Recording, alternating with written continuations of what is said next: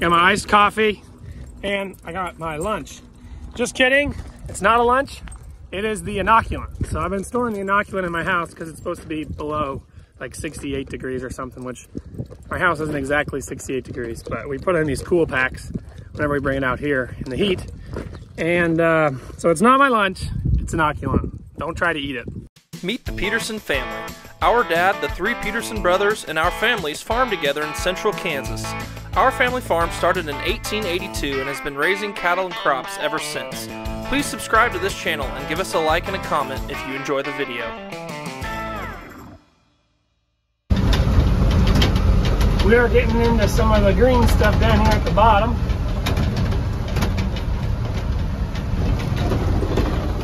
That's some good corn. So this corn could get on a second year on some of this stuff. This second year actually put on some corn. And it's still standing tall, still green, but we're chopping it because it's going to blend in with the hills that are browning up. So it's still another foot above the top of my hand. I mean, it's between 9 and 10 feet, I guess I'd say. So we couldn't make a full down row on one truck. So we're cutting out a little path in here for me to come pull up and let Nathan get out.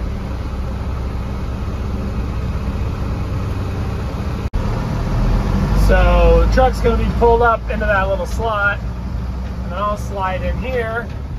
We'll go forwards, and then he'll have to back around and get out. Okay, since we have 5 people at the moment, Dad's been, so he placed some, I think those are straw. Yeah, straw bales over there. Also up on a little low spot on the wall.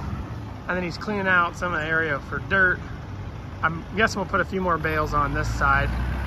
But that's nice to have the extra person and not expect the push guy to do it or have to stop for lunch and do it or something. So it's been an effective morning. It is basically noon right now, 11:55. So I just dropped off Blair. She was riding with me. And then I think our cousin is riding with Greg. This field's got a lot of terraces, but it's feeling really good.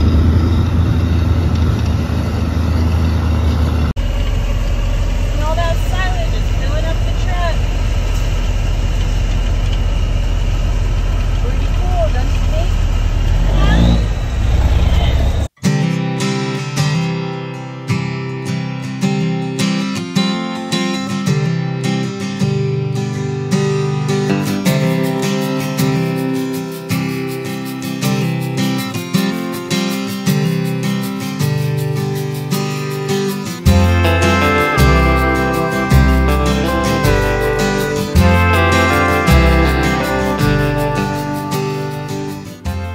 Hope you guys enjoyed that drone video. Day 3 of corn silage harvest is underway here this morning, and we're hoping to get the air conditioner of the 5830 worked on here in the heat of the afternoon. That way we don't have to run all of our equipment when it's 105. And then hopefully we'll get going again later this afternoon and into the evening. And then it should only be, you know, a couple more days after that of corn silage.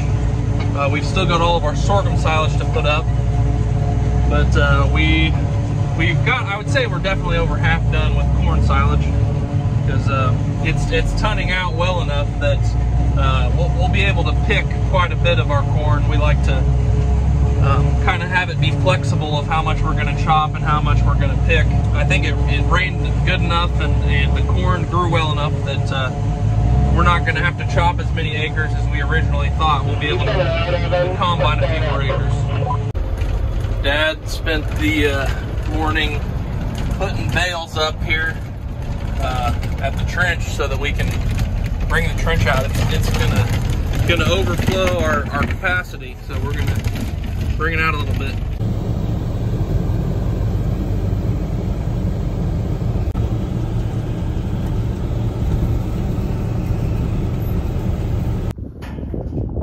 Okay, got one side all picked up of the Aeroquip Healer. Gonna move to the other side. We got another group of cows to catch with this thing. It says 2 people, but you can do it with one. So after you fold up the wings and strap them on, you just bring the wheels right back on over and you attach them with this pin. Pretty simple and easy. Doesn't take more than a minute per wheel. Even went a little higher than they would need to go. And then just hook up the truck. Okay, you can see that front end raising. So that 2 jacks in the front, raising up that front where you can back a pickup right underneath it.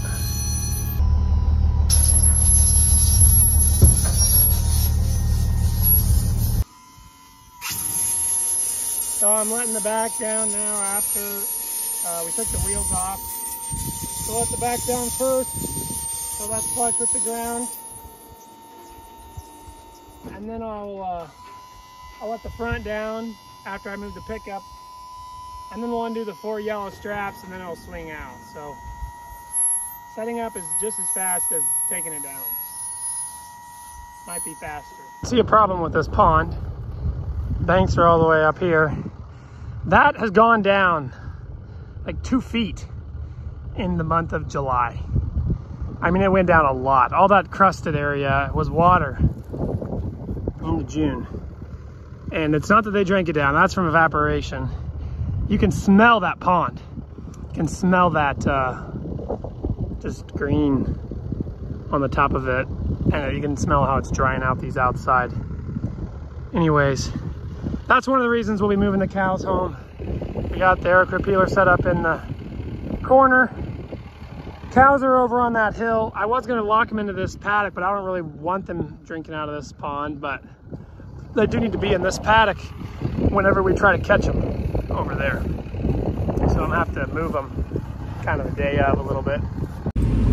I've been wanting to get this Aeroquip Healer set up in a cool morning for like 10 days. You can ask Evan. I mean, every day I tell him, oh, I hope to get that Aeroquip Healer moved over from Miller 2 to Miller 1. Never have gotten it in the morning, so we moved it at 3 p.m. in the afternoon. Took us, I think, I'll look up the time of how long it took us though to both tear down and set back up again. Okay, now this Milo is starting to head out. Right there, you can see it. It does not have much left in the tank, so it really needs rain. I do not have, it's not gonna perform as well as the corn, which we were it was kind of a low on Milo acres year for us anyways. So we're glad for all the corn we planted instead of Milo based on the weather and the planting dates. So there's already 1 load there and there's another load. So Evan's gonna have 2 loads pushed up right from the second he starts. I'm gonna get this hooked on to the rake. We had to bring it home from the field. We were gonna leave it over there till we baled, but our rake tractor is having it's throwing some codes. So that 7130 is not gonna be able to rake this millet, and we'll probably just use the M7 for all 3 haying phases.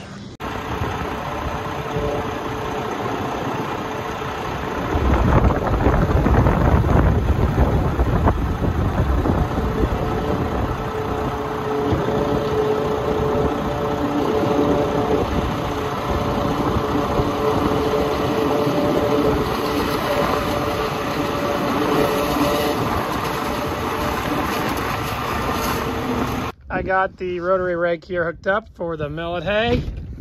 It's like 55 acres. It's gonna need to be raked real early in the morning because it's so dry that it could probably have been raked probably like yesterday. The day before that was Sunday, so I mean, this is as good a day as any. And then we got a lot of silage chopped this morning. I wouldn't trade the silage that we got put up to have that hay up, as far as I know. But it did feel pretty crispy when I felt it today. The other thing I was gonna do, check to see if we still got net wrap in there. It's upside down, but you can see we got Tamatech net wrap locked away in there, so glad we got that, because I'm sure we'll go through at least 1 roll tomorrow. And you can see we got a good stack of them left still. We got to do third cutting of alfalfa and 55 acres of millet. Hopefully we use up all that stuff making bales the rest of the summer. It means we got a lot of hay left. Came inside, fill up this water jug just with ice. And then before I left, I realized when I was sitting here eating a snack, I drank half the water jug before even going outside, so I guess I'll top it off.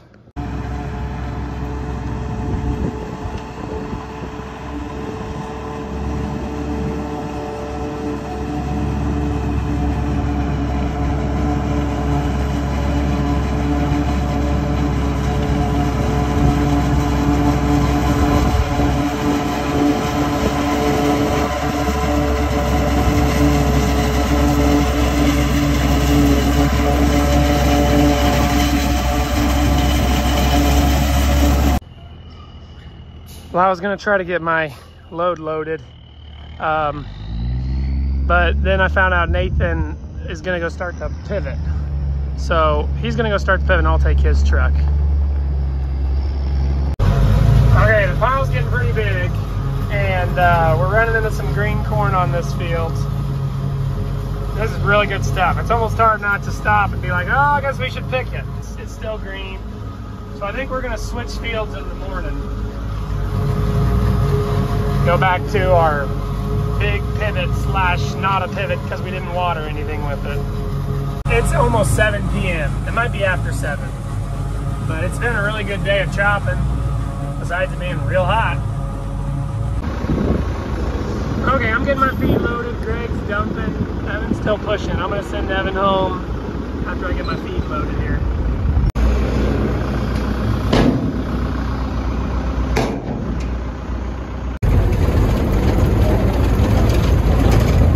Another day, winding down. Brooke Anna came out to ride with me, along with Brighton. So we'll get to see them here. 7:30 p.m. and it's still 102 degrees outside, so that's fun. But at least the sun is not high in the sky. The sun's setting, so it's not so much direct sunlight, but it's still hot. Hey, Brighton! Are you excited to ride in the truck? Where are you going? Maybe you're just excited to run around. She's leaving. Bye! Have a good time! You coming? Come here! I'm gonna get you! I'm gonna get ya! I'm gonna get ya!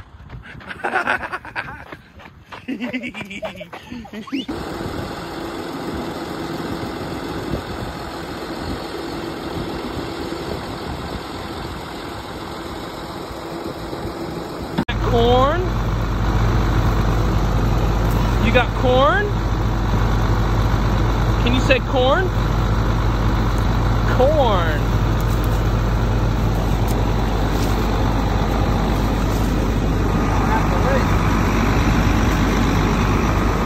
What's up?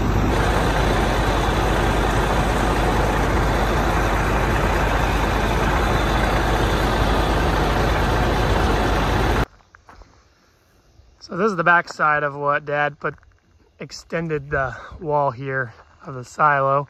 We've done this before with, a couple bales, but I really like the way it looks with all 5 of them there. They make it as high as this concrete part. We'll probably end up bringing this all the way up above that concrete once we get the cane silage in there too. Are we right in? Brighton, it's almost bedtime, I think. How's it going in the 107 degrees today? Feeling pretty good with your extra human being you're carrying around? Pretty great. Yeah. Thankfully Brighton's always in a good mood, right? Yeah. Well, it's gotten significantly cooler, so we are still chopping. It's shortly after 9 o'clock, I think. Just kidding, it's 8:59, so it definitely gets dark earlier than it did during wheat harvest. Just being a month later. Got my lights on here. Okay, one last dump in the dark here.